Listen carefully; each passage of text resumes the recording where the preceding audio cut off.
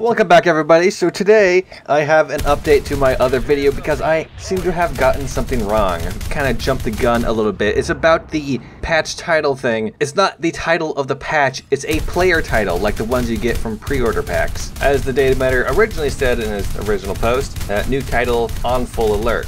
At the time I did not realize that it's a player title, not a patch title. I think the new Dev Blog had made me start thinking about patches. Now, on itself, it doesn't actually change too much about the argument I was saying, just the drasticness of it. A title could just mean a title, whatever. But it could still also mean some range or things like that. Sorry if it got a little too hyped for things that are now much less likely going to happen. But hey, while we're here, why don't we pick up on the most recent dev blog? The SOMUA SM, which apparently is essentially the French continuing on with German tank development right after the Second World War. So it has a very thick front hull plate, a 100mm gun, and an autoloader. My issue is that the turret isn't well armored. Well, at least probably not as well armored as German tanks were, and it also is oscillating, so it's very unstable. Though I don't know how fast this thing's gonna be, so that might not be too much of an issue. In the dev blog, they compare it to the AMX-50, so I'd expect it to be somewhere around there. But it is a premium that you can pre-order for $40. Thanks for watching the video, and I hope you have a great day.